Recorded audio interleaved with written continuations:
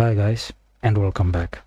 In today's video, I'll be showing you how to use ACL or access list to permit certain website traffic or deny certain website traffic. We'll be doing all that in our Packet Tracer virtual environment. Now, let's get to it. Now, the first thing that I did is to separate all the networks that I will have in my layout. So on the left hand side, we have the green block. That is our internal network. This is our company. This is home. So we're going to give this network a 192.168.1.0 network. It's a /24. And then we are going to have our router, which will also have our gateway. And this will be our gateway, right? It will take the first assignable address, which is 192.168.1.1, right? So I don't think I need to put it there. So the interface on the router is the .1 of this network. And on the other side, we have a network which will be 10.0.0.0. It's a /8. So it's a class A network. And then the first assignable address will go to the interface on the other side of our router. And then the same will happen here, but we'll give it a .2 this time because the .1 is already taken over there. And then the other network will be the network at Facebook. This will be the network address 102.0.0.0 is a /24, it's a class B. Now I will have a server, which will be a web server with a Facebook website. And then I'll also have an Instagram.com over here. So at the moment, the servers are empty. We have not loaded them with any websites or web pages. I will have 2 of them. And then I'll also have this laptop, and we'll call it Meta PC, right? We'll just call it Meta PC for some reason. This is our company. This is home. This is our local network. I will name it network, right? Okay, let's say www.network.com. So that's our local website. Here at Google, I will also have a DNS server. We are going to create DNS entries for all these websites so that when you punch in the domain name, it resolves the IP address to that server. So I'm going to start assigning addresses to the server. So okay, I'm going to start assigning the side. So the first address would be my local PC, right? So PC1 will take a .10. So PC2 will take .10.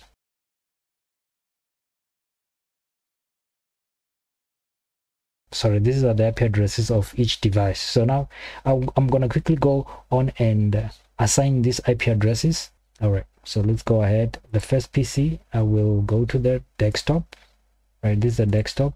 Then I'm going to go to this IP config. So we said the first PC will have that IP address. So we're going to type it 192.168.1.10. Subnet mask will auto-populate. We will leave it at that. Default gateway will be the same network as the IP address, but it's the first IP address. We did say the default gateway will be .1. So let's go back. You can see it's the same, right? And now the DNS server, which is this one, right? We are going to give it an IP address of 8.8.8.8. That's what I choose. That's what I choose. That's what I'll go with. So we will save this information.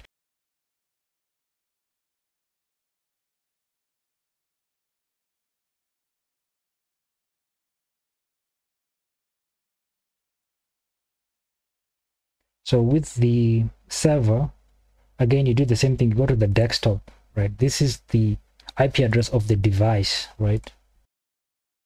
So we made it a .2. It will still use the same gateway.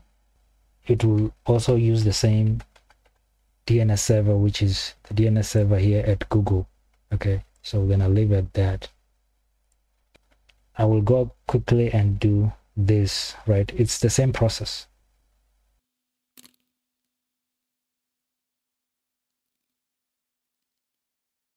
So I gave it its own DNS server as well, so it will go within itself to look for, you know, DNS resolution. let me just do it quickly here so that we don't forget later. So I'll say gateways. So these are all the gateways that I will assign to R2. Let me call this R2. Okay, I'll change the name later. So it's going to be 8.0.0.1. That's for this over here. And then for Google, the network, okay, let's leave it at that for now. We'll update it later. Okay, let me change this to R2. Right now, for this, Google uses a different IP address to the DNS. Okay, this is the IP address, right? It's a class B address. So the default gateway to this address will be, okay, let's put it in here. So again, we go to the desktop.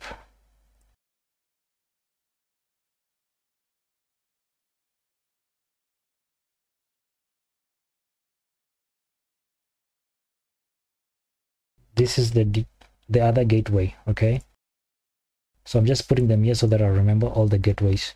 All these computers will be in the same network, and that network is the Facebook or network, right? Put it over here. No, sorry, this is not the network. This is the network. This is the network. Okay, so this is the IP address to the PC, and this is the IP address to Facebook itself, and this is the IP address to Instagram. I want to then start assigning IP addresses. So I'll come here and say, and just paste.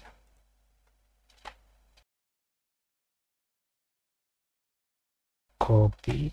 And then I will come and paste it here. So this is the other default gateway. Now the same thing will happen here. Copy this.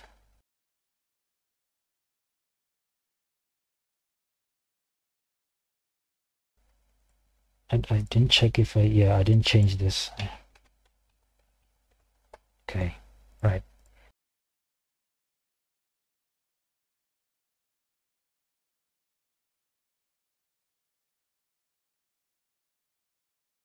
I'm gonna quickly do the physical connections. By the way, the router, see here, we are going to have more than 3 connections. We're going to have a connection from here to there. We're going to have one connection from the switch. We're going to have another connection from that switch, but we're going to also have another connection from the DNS straight. So this will need 4 ports at minimum. And if you look here, we only have 3, 1, 2, 3 ports, right? So we need to add more ports to our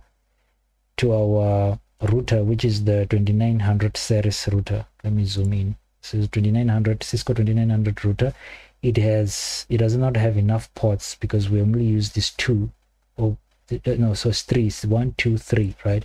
So we need more ports, and we do that by switching the router off. So we're going to switch it off over here, and then we're going to look for a serial interface card. This one, the serial port serial high speed when interface card, right? This is what we will. So we just grab it and throw it in one of the slots over there, right? Now we switch on the device. So now there is enough ports here.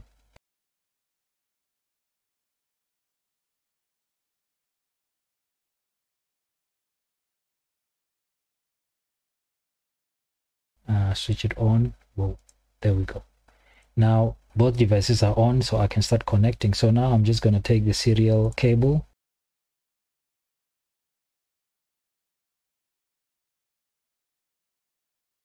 As you can see, it's using a what we call a dotted line. That's because these are the 2 devices of the same kind. It's a crossover cable, right? Because there should have been a switch in between, but since there's no switch, we use a crossover cable.